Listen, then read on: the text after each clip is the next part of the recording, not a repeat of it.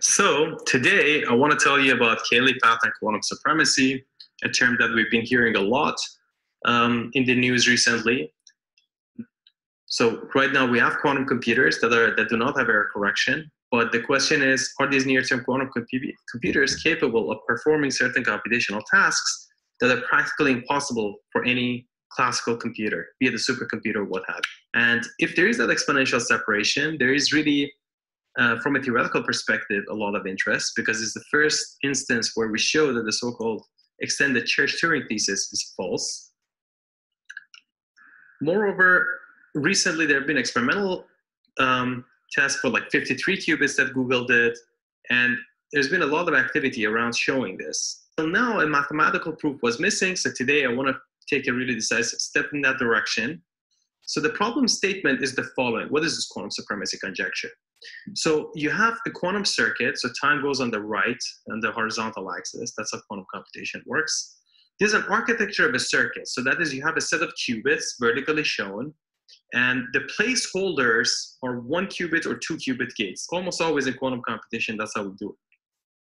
Now, it's a placeholder, so it's a blueprint for what the circuit would be. Therefore, it defines an architecture. It's not really a circuit, it's the architecture of the circuit. Once the gates are specified, the so-called local gates, or the local unitaries, this instantiates a circuit that can be made in the lab. So C1 to Cm are the local gates, and you write the circuit as you can see it here. We say the circuit is Haar distributed with respect to the architecture, shown as H sub A. If every one of the local gates is drawn from Haar measure, drawn randomly and uniformly from the space of all unitaries, that's called the Haar measure. And like every other quantum computational task, you start from all zero as a state, you run the circuit, you make a measurement, you interpret the result. And the task that's believed to be hard is that classically sampling from the output distribution of such a random circuit is very hard for classical computers. The terminology is this sharp-p hard. Sharp-p hard is a complexity class that's supposed to be formidable for classical computers. So let's take the problem statement one more level. It's sufficient to show that estimating the probability P0 of C is a probability amplitude for starting from all zero states, which is the case, running that random circuit from HA, and estimating the amplitude on all zero state measurement.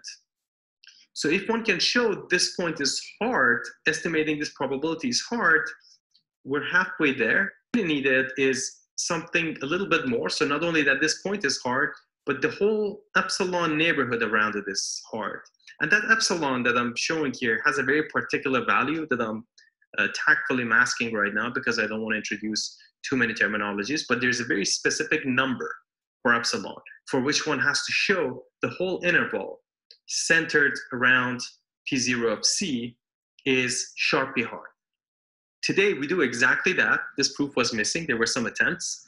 We'll do exactly that. This problem has been open for over a decade, but we will show that not only this point is hard, we prove an epsilon neighborhood around it hard, but the epsilon we can obtain falls slightly short of what is required to prove the quantum supremacy conjecture, which is still an outstanding problem and has been for some time. A very interesting problem from a theoretical perspective. But this pushes the frontier as close as we have it so far. Now, how do we do it? Well, the idea of the proof is that there exists some circuit, C, some deterministic circuit whose local gates are fully specified with some architecture, for which it's been proved in the past that indeed that P0 of C is difficult. But again, I emphasize this particular circuit, or these set of circuits, are by no means random. The idea of the proof is that we come and deform the known circuit C sub k, every one of its local gates, I'm denoting one of the local gates by C sub k, you multiply it by a random unitary, which is H sub k, and that product, C of k, H sub k, by definition of Haar measure, is itself a random circuit. And we multiply that by this Cayley function. Now I want to introduce the Cayley function. So this f of minus theta h sub k is shown at the bottom being 1 minus I theta little h sub k divided by 1 plus I theta little h sub k, for h sub k being Hermitian, is the Cayley function And at theta equals 0, it's the identity matrix that can be verified. And at theta equals 1, by construction, it implements capital H sub k dagger. It enacts the inverse of H sub k.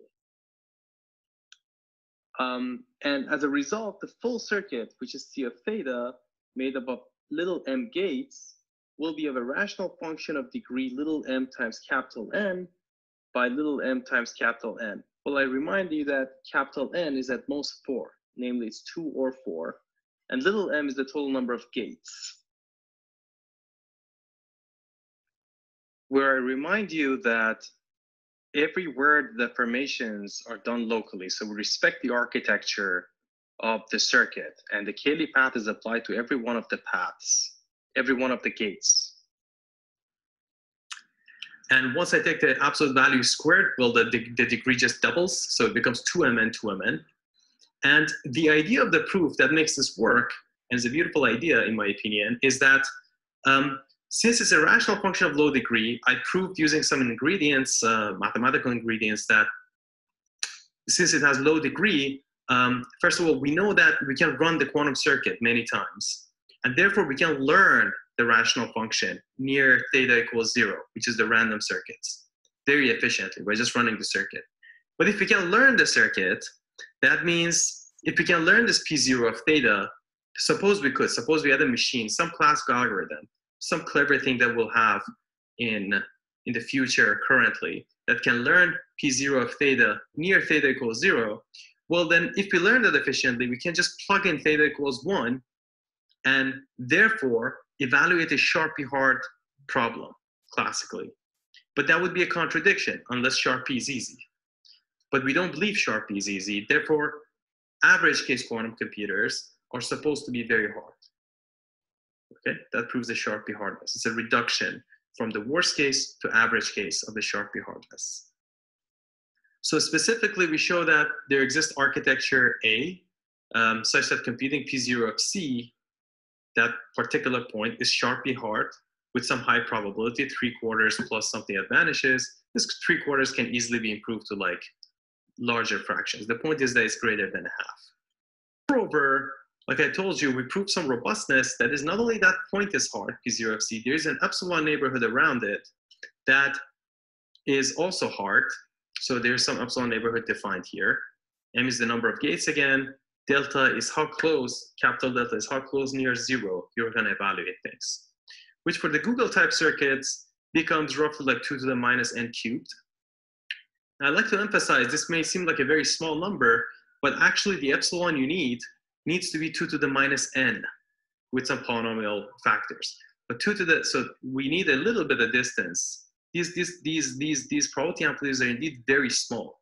They're 2 to the minus n on average. So you want to be able to just estimate them with a small neighborhood around, but the exponent we have is larger than n to the first power, it's n to the higher power, slightly higher power. But it's all quantified and quantifiable, which is great. So some technical ingredients, a summary, is that we have a Cayley function-based path that fully stays in the unitary group, no Taylor series expansion, truncations, approximations. So fully a unitary path that can interpolate between random and deterministic circuits. We use it to prove the average case exact Sharpe hardness of the random circuit sampling. To do so, I had to generalize the so-called Berlekamp-Welch algorithm for determining rational functions based on sampling. So there was a quantifiable robustness, and the proofs are very simple and comparable to experiment, which hopefully will help settle this conjecture. There are some open questions. For example, can we actually prove the quantum supremacy conjecture? Is the quantum supremacy conjecture even true for constant depth circuits? I have some doubts based on some of my previous work and the work I'm citing here. And also, I believe this Cayley path may be useful for other tasks, such as quantum computing by interpolation or maybe cryptography. And can we prove that, for example, Cayley path is optimal in a certain sense? Or other proofs that do not use the Cayley path. With that, let me thank you. Thanks.